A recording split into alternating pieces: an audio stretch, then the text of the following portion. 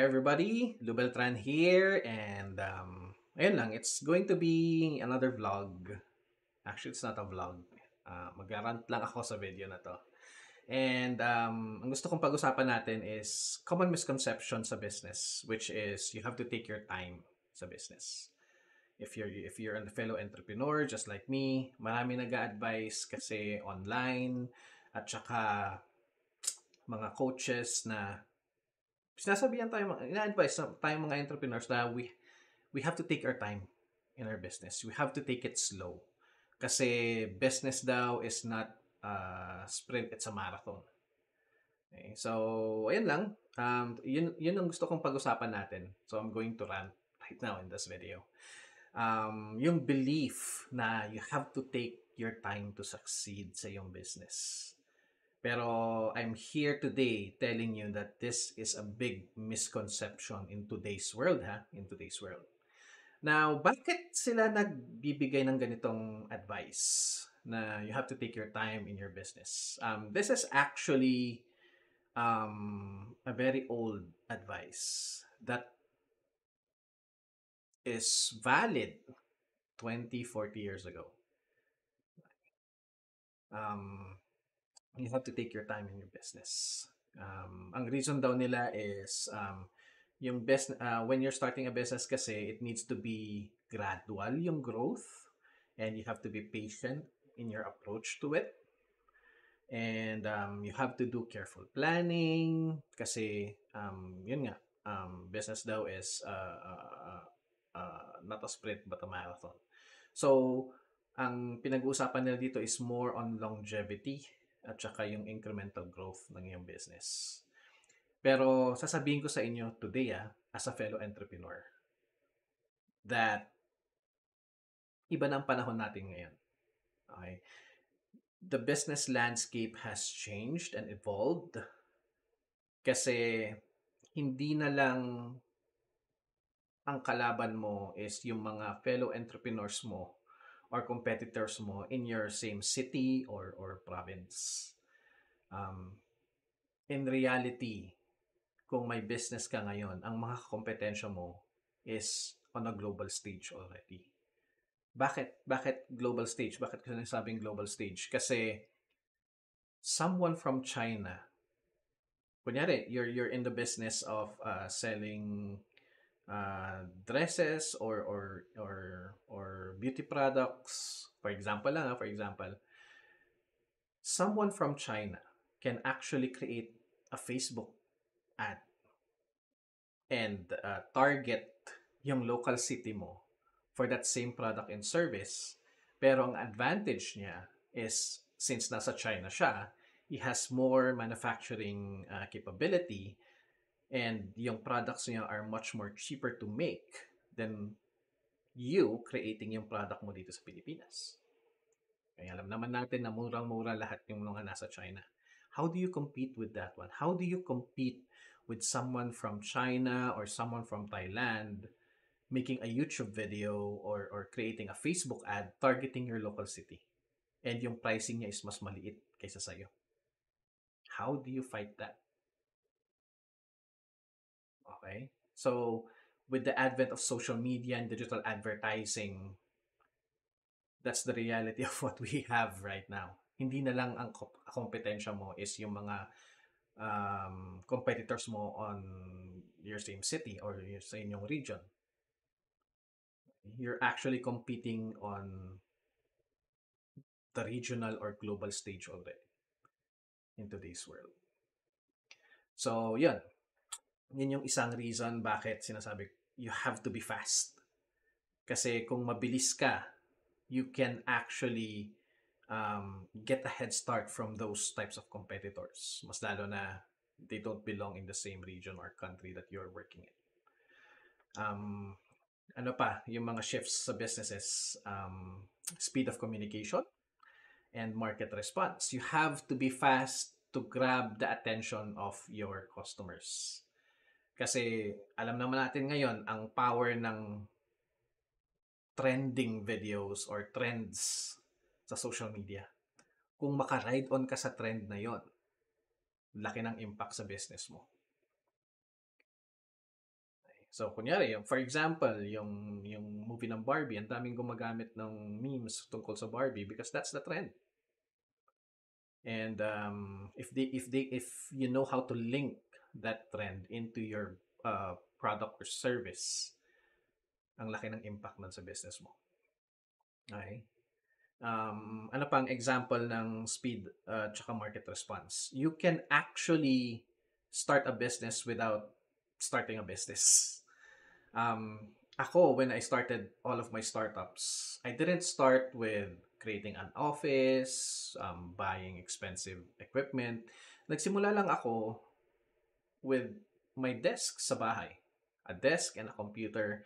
And I tested yung offering ng business ko, which is I own actually a solutions integrator company, IT solutions company. So, ayun, tinest ko yung waters. Nag-create ako ng website without actually registering pa from SEC uh, during that time or a business permit. Gumawa lang ako ng website. I created a couple of ads. Tinest ko yung mga offers ko. And that's how I validated na yung business ko is a good business. So you can actually do this with your products as well. So kunyari, going back to the example ng pagbebenta ng beauty product, you can actually sell beauty products without having any stock. So ang gawin mo lang, mag-create ka ng website. Okay? So kahit wala ka pang produkto on hand, you can actually put it there and accept pre-orders ng produkto mo. And once you have money coming in from your online store already, saka mo palang bilhin yung product mo and i-ship mo sa customer mo. Kung ilan lang yung nag-order, yun lang ang bilhin mo. It's not like yung traditional way of doing business before na kailangan mo mag-stock ng mga inventory mo before you start selling. In today's world, medyo baliktad tayo eh. You can actually start selling even before you have stocks of your business. Stocks sa business mo. Okay? So you can actually do that with the power of social media at saka digital marketing. And ano pa? Ano pa yung shifts sa businesses na kailangan yung malaman? Yung mga innovative startups. Yung mga innovative startups that are disrupting the business. Sino yung mga startups na to? Example is Grab. Grab started as a ride-hailing business and they disrupted yung mga taxis natin and transportation. And now, they also disrupted food delivery. Okay, ang laking market nun. So, they are actually, alam naman natin kung paano nag-work si Grab. So, mag-order ka ng pagkain mo from the different establishments and si Grab na ang bahala mag-deliver ng pagkain na yun. Before, wala, kukunti lang yung mga businesses na nag-offer ng deliveries. Usually, yung mga malalaking kumpanya. But now, with the use of Grab and Foodpanda, disrupt nila yung business. Okay? Ano pang malalaking disruptors? Si GCash, PayMaya, okay? Si Sari Store.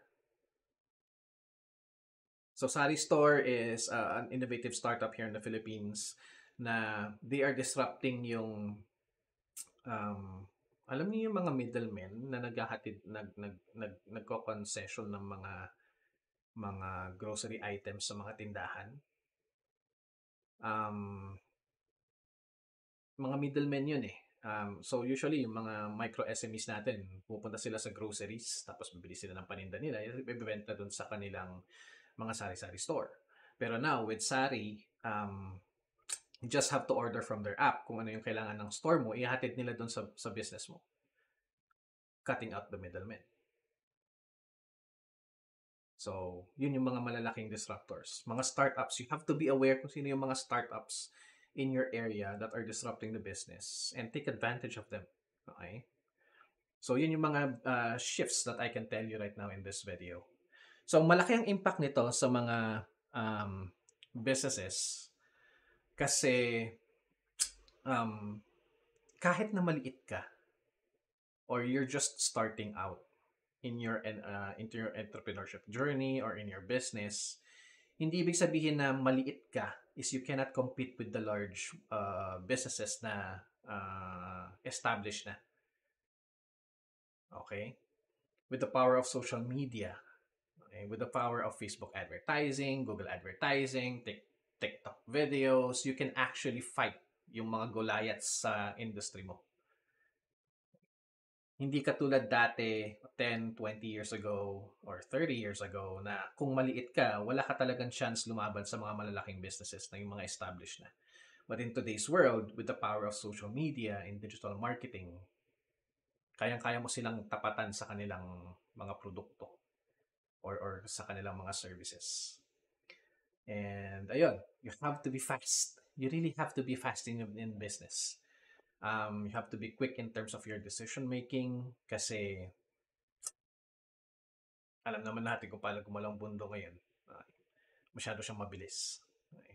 So, yun lang ang may advice ko sa inyo. You have to balance speed with strategy. You cannot afford to be slow sa inyong business right now. So, paano nyo iti-take advantage on how to be fast? You have to know how to use technology sa inyong business to do rapid testing and adaptation sa inyong mga processes. Ano pa? You also have to know kung ano yung mga market shifts na meron tayo ngayon. Okay? So, ngayon, ang medyo mas effective in terms of digital marketing is yung mga reels at saka stories. How do I know that? Because I own also a digital marketing agency startup. Okay? Isa yan sa mga minamanage ko. I actually have 4 startups that I'm managing right now.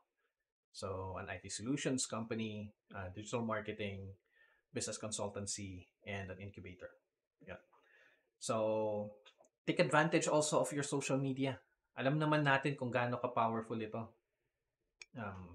Pero ang dami pa ring businesses na hindi nagtitake advantage ng kanilang Facebook pages, email marketing dito sa Pilipinas, ano pa ba? Website design, online shop. Ang dami pa rin eh. Yung common misconception, yung mindset nila is still working from 10, 20 years ago. Okay? Pero if you're thinking like that in today's world, talo ka talaga. Matatalo ka talaga. And you also have to understand na we live in a global economy. Okay? Don't just stay sa inyong local area. You can actually send yung products and services ninyo or offer yung products and services ninyo, not just here in the Philippines, not just here in your local province or region, but globally. Pwede ka nang makipaglaban globally. So, yun lang. Yun ang kailangan yung malaman in terms of this video. It's actually a rant. Okay. So, yung mga, kung nakikinig pa rin kayo doon sa mga entrepreneurs or business coaches na nagsasabi na you have to take time in your business. You have to take it slow. Para sa akin, that's the wrong advice in today's world. That's a very wrong advice. And you have to recognize na, ayun nga, you have to be fast in today's world. Okay. Alam niyo yung galawan ngayon, I don't have to explain to you guys kung ano yung galawan in terms of businesses right now, kung ano yung nakikita nyo sa inyong phone, in terms of social media. You have to be fast. So, yun lang. Yun lang ang gusto kong i-share sa inyo in this video. So, kung nagustuhan nyo man ito, video na to, just hit that like button sa baba ng video na to. And if you have comments or suggestions or violent reactions, leave it in the comment section. Nandiyan ako, nagre-reply. And I always check yung mga comments niyo. And I'll try to reply. And let's have a conversation between fellow entrepreneurs. Okay? Kasi sino pa bang magtutulungan kundi tayo rin? Kasi tayong mga entrepreneurs are the trailblazers. Okay? Sa kahit anong economy. So, yun lang. I want to thank you for watching this video and make sure to hit that subscribe button below. And it's a way to help me na rin in creating more videos like this. Yung mga medyo unconventional tips and tricks na hindi masyadong tinuturo in terms of the entrepreneur and the business world. So, that's it. And I hope to see you again on the next video. Bye!